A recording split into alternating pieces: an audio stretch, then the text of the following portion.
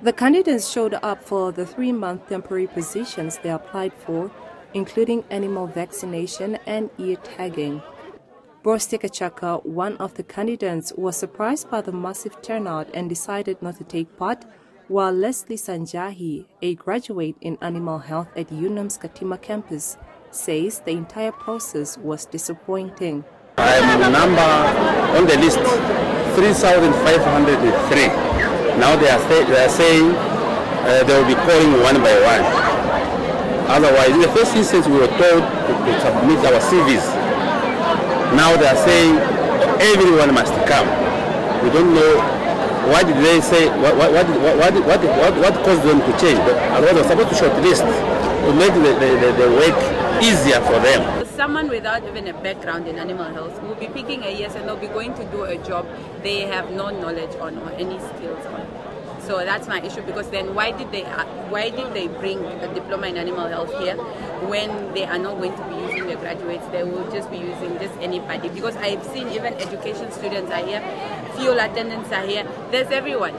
But you don't see that in every other discipline. Why are they only doing it for our field? Why are there so many for so little cost? Appraised for comment, the acting chief animal health technician Michael Simvula said that the candidates are put in 3 categories, namely for those with experience, the non-experienced, and the son and disabled people, to give all a chance to learn from each other.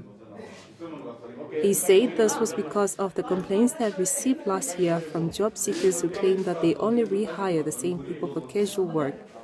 He added that for that reason, the only category which was shortlisted was that of the son and disabled people. But individuals like Felisa Sema seem to believe that the process is sketchy, while Venet Chikongo said that government efforts to reduce unemployment are not tangible.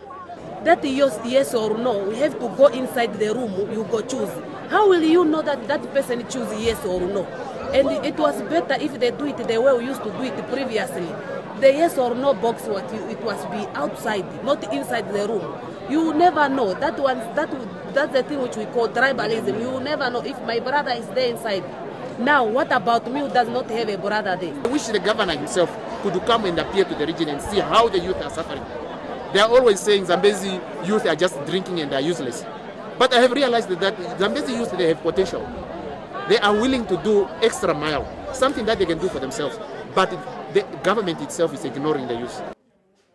Although none of the individuals that we spoke to had secured a spot, the majority stuck it out to try their luck, while some chose to return home. Juliet Sveso, NBC News, Katima Mulilo.